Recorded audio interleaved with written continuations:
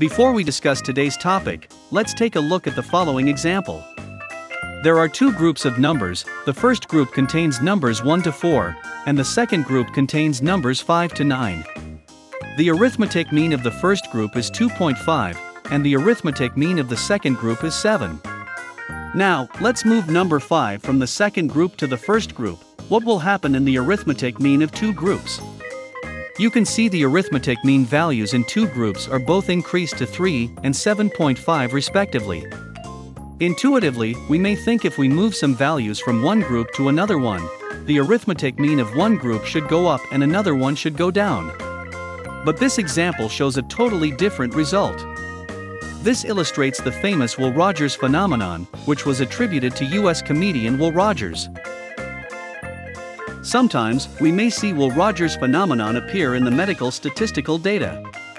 There is a term called medical stage migration, which indicates that the ever-changing illness detection technology will enable more illness to be detected in their early stage, which causes the movement of those people from healthy to patient groups from the statistical point of view.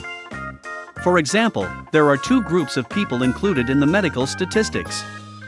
One group has two cancer patients whose estimated life expectancy is 40 years and 50 years old. Another group has 4 healthy people whose estimated life expectancy is 60, 70, 80 and 90 years old. The statistics show that the average life expectancy of both groups are 45 years and 75 years old. Now, we have an advanced cancer detection technology which can detect cancer in its early stage. In the group of healthy people, the technology can help identify that the person whose estimated life expectancy is 60 is in the early stage of the cancer. So, this person will be moved from the healthy group to the patient group. If we recalculate the average life expectancy of those two groups, we will find that the numbers are increased in both groups to 50 years old and 80 years old respectively. From this example, we can see the lifespan statistics before and after a stage migration use different meanings of unhealthy, as the cutoff for detection is different. Also, if you see some reports saying that the patient group's life expectancy has increased, it might not because there is a better treatment method.